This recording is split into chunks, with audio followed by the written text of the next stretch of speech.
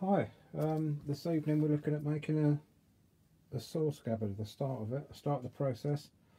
The process does start actually with determining what kind of bronze ends you're going to use. You don't have to use bronze ends at all, but if you choose to use those, they are actually a functional bit that holds your scabbard together nicely for you at the top and the bottom, so they do serve a purpose. I mean, they like bind up the two halves of a wooden core, so they're more than just decorative thing. They actually do a job. Yeah, so we've had these bronze fittings brought in advance of making the wooden liner, the wooden core of the scabbard, because once you know what you've brought, internal dimensions, so you're looking at how wide it is this way and this way on both the items, then the wooden core then can fit that. There's no good trying to make the wooden core to just some random size that you just like the look of, really, with no purpose to it, because it'd be a really difficult job then to buy appropriate ends, bronze ends.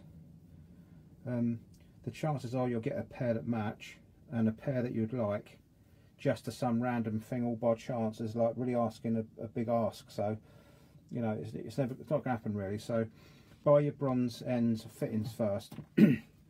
Then you can obviously they're going to fit any sword within reason, so you don't worry about what sword you got to fit the scabbard fittings. It's just a matter of getting them first, and then you can work around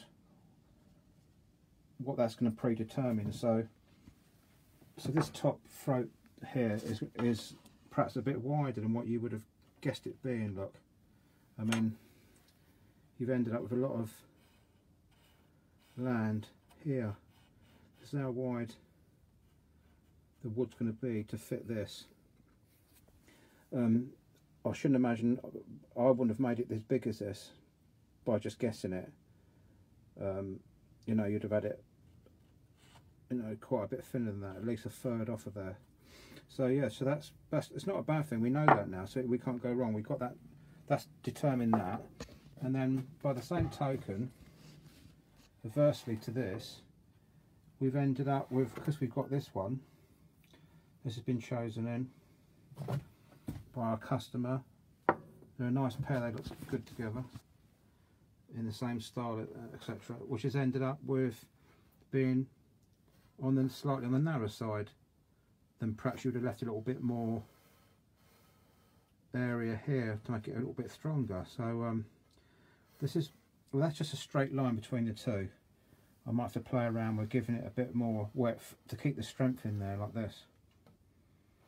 But this is what, you know, in from A to B, that's what it gives you, is quite a very wide top and quite a excessively narrow bottom. So to fit this one, because as I say, this is determining what it's got to be, otherwise it won't fit in the leather core with the wooden core with a leather binding around it.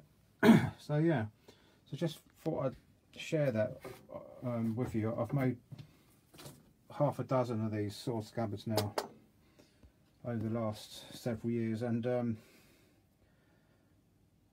that's definitely the way to go, is get your bits first basically, and then you can play around with the wooden core to suit what you just brought, if that makes sense.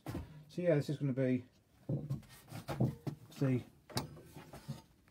your saw's going to go in these, between these two tracks, and this will be channeled out. So I'm probably going to get a saw and run a straight line down there with a saw. It'll be quite difficult in a straight line to get a square edge, and then like use a chisel to gouge it all out. It'll be quite a bit of work. It can be done, it's been done before, but it's quite a big job to do it quite neatly. So it'd be like two of these. This would be like, say this would be the bottom, and there'd be a pair, there'd be a top one over the top. This is the cover, so they're like kind of like N shapes and U shapes together, making like a little bridge each side with like a hollowed core obviously in the middle to slide your sword in and out.